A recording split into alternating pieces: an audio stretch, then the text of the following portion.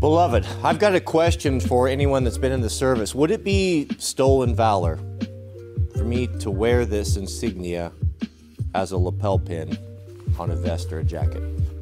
My grandfather was a World War II vet in the Air Corps, and you know, trying to minimize the scale down, you just can't keep everything, and I just can't keep all the uniforms and all the stuff. So when I was going through it, this gold pin was on his dress cap. And I took it off and I thought, well, how about I just keep this beautiful pin as a memory of him?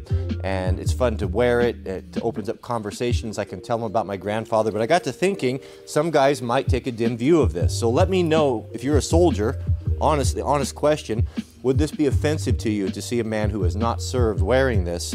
I'm genuinely interested.